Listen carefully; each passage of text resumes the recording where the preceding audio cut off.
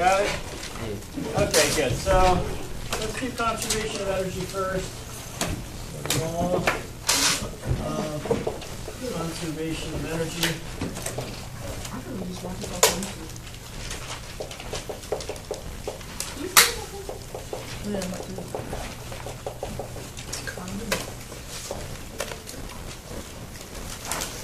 Okay, so this law says that energy is neither destroyed nor created.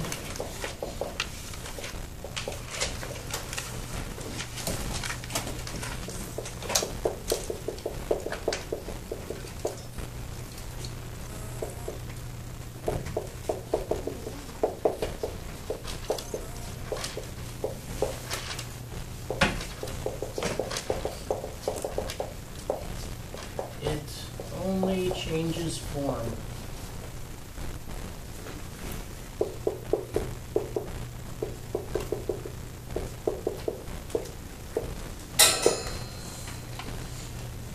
So, to give you an example, if you think about something that has potential energy, like I put an object up here, it has potential energy because it has height. If I drop it, right, it starts moving downward. That potential energy turns into kinetic energy. When it hits the floor, it stops. Now it doesn't have any kinetic energy. But the energy isn't destroyed, it goes somewhere. The energy turns into sound, which is given off into the air and ultimately heats up the air a little bit. And when it hits the ground, it heats up the ground. Very little, not enough that you could measure it. But if I had a really big weight and I dropped it repeatedly on the ground, you would notice the ground would start to heat up. You also see it with, you take a hammer and start banging on a nail or something like that, you'll notice it gets hot sometimes. So this gives off energy. And then that energy is dissipated into the air and the ground around us. And then our Earth, we're giving off energy in the form of radiation into space and other places. And so we eventually lose that heat. But it doesn't disappear. It just goes to different places.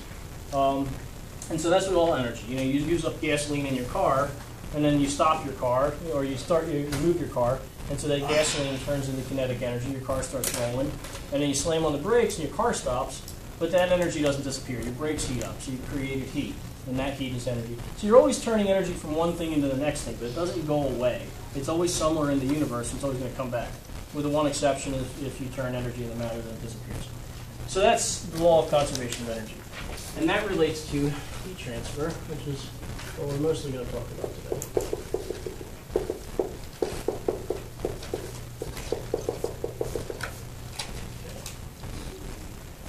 All right, so two things about heat transfer. First off, let's do pluses. Heat travels hot objects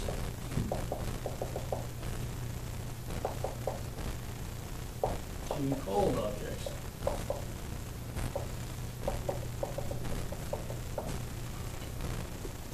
This isn't actually a law. Heat could theoretically go the other way, but it usually doesn't. All right.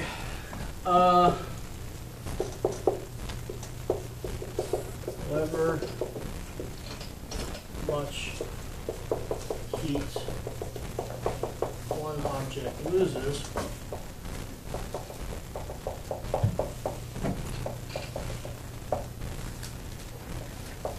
another must gain that much.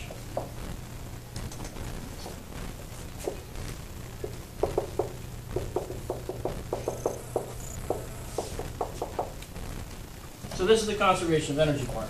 If you take energy out of something, it has to go in something else. So let's say I have my hot cup of coffee, and after it sits here for a while, it cools down, and it loses, 5,000 joules of energy. Well, then something had to take that 5,000 joules of energy. So that much had to go into the air, or the table, or the combination of the two. Some of the energy went to the air, some went to the table. But the total energy that went into other stuff has to be the same amount as whatever this lost. It has to be exactly the same. There can't be any extra, and there can't be any less. All right.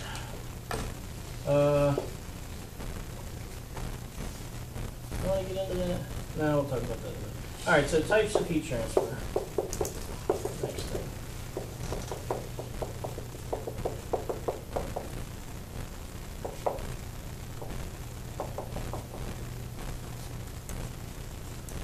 Okay, so there's three types. We did triangles now. Conduction, kind of running out of the periods and crosses and dots. Conduction is heat transfer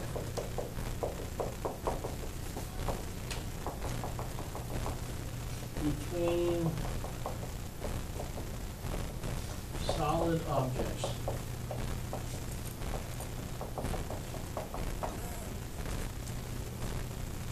So two solid things. So imagine if I take a frying pan and I put it on top of a hot plate or something like that. The heat's traveling from the hot plate to the frying pan, being heated up, and that's conduction. It's two solid objects touching each other, and the heat's going from the hotter one to the colder one. It has to be solid objects. Convection.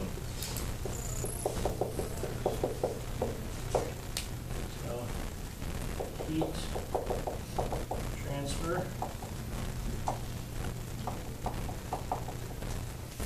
to or from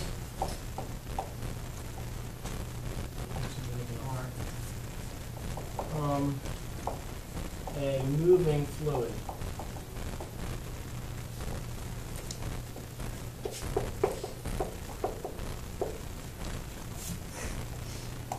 Okay, so this would be, a fluid is either a liquid or a gas, right? Anything that flows is a fluid. Why nurses and doctors tell you to drink fluids instead of saying liquids, I have no idea, because you can't drink the gas.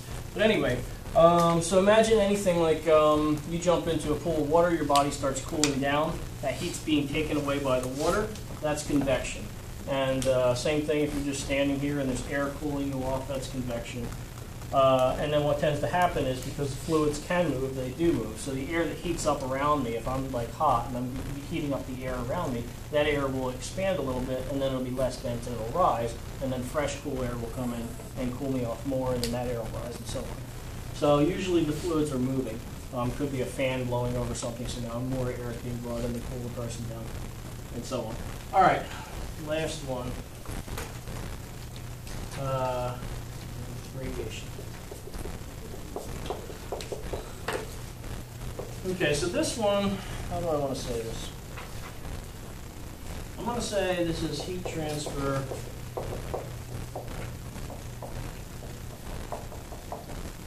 that does not require physical contact.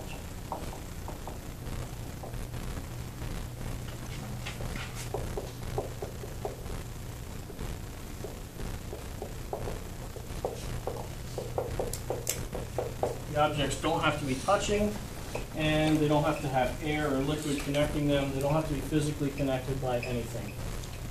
So light is a form of heat, radiation that's coming to you, and it doesn't need any medium in between you. Right? Light comes from the sun, and there's no air between us and the sun. Microwaves are another form of radiation. Now, radiation is the most misunderstood thing probably on Earth, right? Because these forms of radiation, light, microwaves, they're not damaging to you. Some forms of radiation are, some aren't. But we're exposed to radiation all day long. Our bodies give off radiation. It's called black body radiation. Your cell phone gives off radiation. Your radio receives radiation. All these forms of radiation are fine. The only ones that are dangerous are the ones that are the very high energy ones, UV, X-rays, and gamma rays. The lower energy ones are fine. But you don't need any physical contact for these things to add heat to you. If you've ever been to a bonfire, you'll notice something interesting. You don't actually have to be close to the fire for you to feel the heat from the fire, right?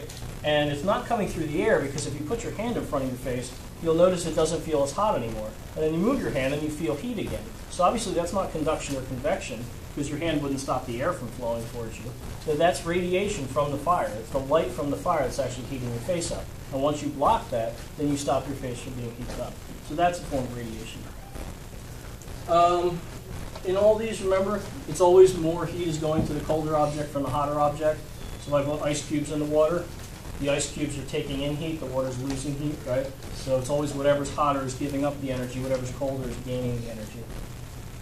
All right,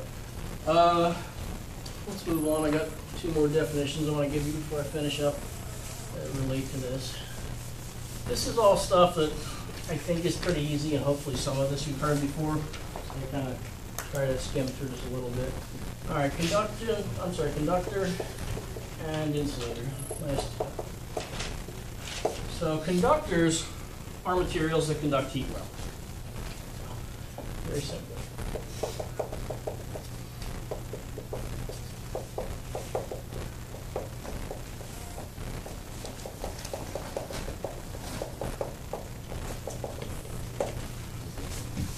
Materials that conduct heat well.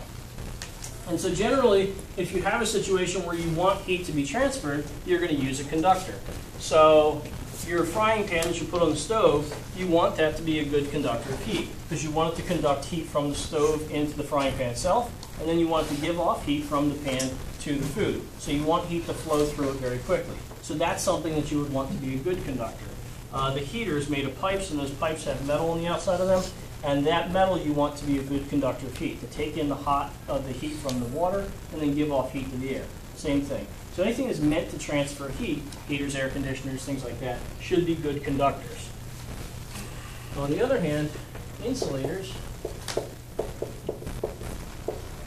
are the opposite. These are materials that are poor conductors of heat. Two rows there.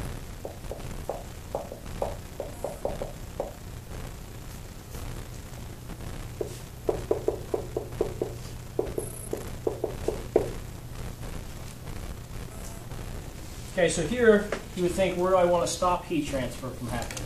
Well, if it's wintertime and it's cold in the house, you want to stop heat from leaving your body. So you put a blanket on top of yourself, and it prevents heat transfer. The blanket is a very good insulator.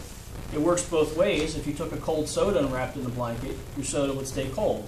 If you took a hot drink and wrapped it in a blanket, it would stay hot, because it just prevents heat from either leaving or going into the object. It just stops the transfer of heat. Oven mitts, or even the handle on a frying pan, you want the handle to be a poor conductor, right? You want the frying pan itself to conduct heat, but the handle should not conduct heat, because you don't want to transfer heat from the stove to your hand. That would be a bad thing. So anything that's supposed to prevent heat transfer would be an insulator. The insulation in your house, the same thing. You want to prevent heat from escaping your house when it's cold outside. You want to prevent heat from coming into your house when it's warm outside. So you have insulation so you can control the temperature easier. Anything like that. A cooler, right? You put drinks in a cooler, they stay cold. If you put hot drinks in it, they would stay hot. Either way, it just prevents heat transfer. Any questions on that? All right, I can tell I've talked long enough. You guys look really excited. Yes. All right, this one should be pretty easy. Ask me if you have questions. No math today. So that's